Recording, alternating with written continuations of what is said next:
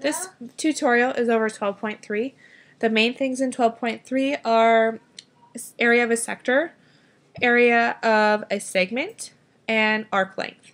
These are three formulas that you will need to know. You will not be given those for the final.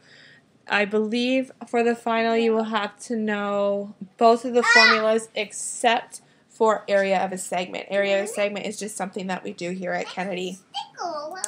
Sector area is found by taking pi times your radius squared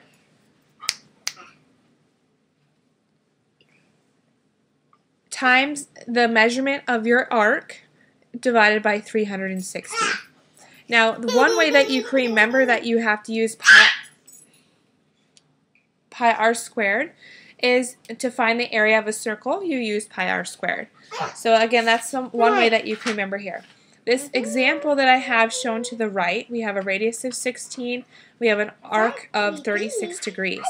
So to find the area, we take pi times your radius squared, so 16 squared, times 36 divided by 360.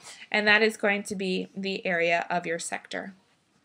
So again, to remember that, just take your area of a circle and multiply by the arc divided by 360. The next one, area of a segment. Area of a segment is just that little highlighted portion of that circle. It's the area of the sector subtracted from the area of your triangle, and then that is going to be the area of the segment. So for my example here, we're going to find the area of the sector first. Area of the sector we find by taking your pi times your radius squared, your radius being 12, times the arc. Now if we have a central angle of 60 degrees, that means the arc is also going to be 60 degrees, so then that's what we're going to use as our m. So this is going to be area of a sector. When we find the area of the sector, we are going to then subtract out the area of the triangle. The area of the triangle is found by taking half times the base. Now we don't know the base, so here we have a 30, 60, 90, or actually we have an equilateral triangle. So let's go ahead and draw this equilateral triangle really quick. We know that each one of these angles are going to be 60 degrees. We can drop down the height. We know that each one of those sides is going to be 12, so that leaves this little portion to be 6, this to be 12, and we want to find the height of that triangle. Now here we can do multiple things. You can use Pythagorean theorem, you can use your trig, or you can use your 30, 60, 90 rule. This angle up here is 30 degrees. So right now we have our short side. If we want to go from our short side to our long side, we're going to just add on a square root of 3. So we know that the height of this triangle is going to be 6 square root of 3.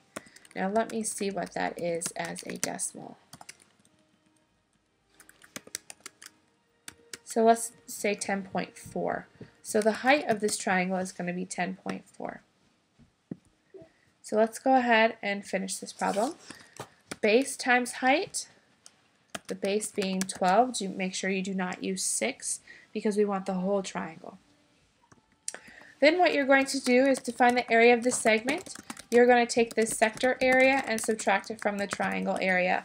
Now if I were to find those, I would, I